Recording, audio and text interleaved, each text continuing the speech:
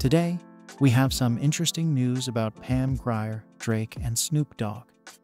Pam revealed some funny information about her interaction with Snoop Dogg in the past. Let's get into the specifics. The Toronto Black Film Festival is where Pam Grier invited Drake with the intention of turning the rapper into a blush.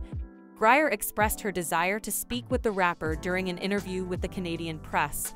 She said, "He grew up on me. I want to know what magazine he was looking at when he was thinking of me. Or he wasn't telling the truth, but I don't know him as someone who is not truthful, so it would be interesting to ask him. He'll blush."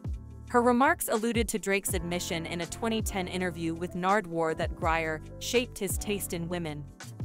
Grier claimed in another place that the first time she saw Snoop Dogg, she triggered him to pass out. His heart started racing, and he became overheated and over-anxious at the airport lounge, and when we got on the plane to Vancouver, we started talking in the lounge, and he said, "Wait a minute, I gotta go to the men's room." He goes into the men's room and he faints. Security had to come in and get him and wipe him off. He told me he fainted, but I didn't believe him. Snoop Dogg disclosed last month on the Jennifer Hudson show how his first meeting with Pam Grier left him weak in the knees. "We was doing a movie, Bones, right? And this is young Snoop.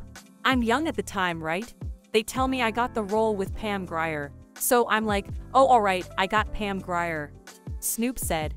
He continued, "Catch the flight from Frisco to Vancouver. So when I get to Frisco, I'm sitting down and Pam Grier walk up and just sit right next to me and started talking to me. My heart was beating fast, Jen," he laughed. "Jen, my heart was beating fast, da da da da. So I'm like, I hear what you're saying, Pam. Give me a minute.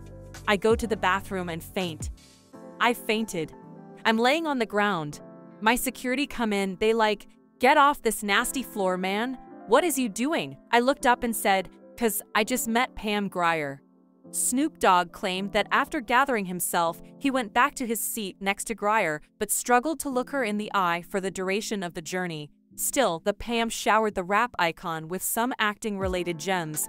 Tell us your thoughts about these recent revelations in the comments below. Don't forget to like the video and subscribe to the channel for more updates on what's happening with your favorite stars.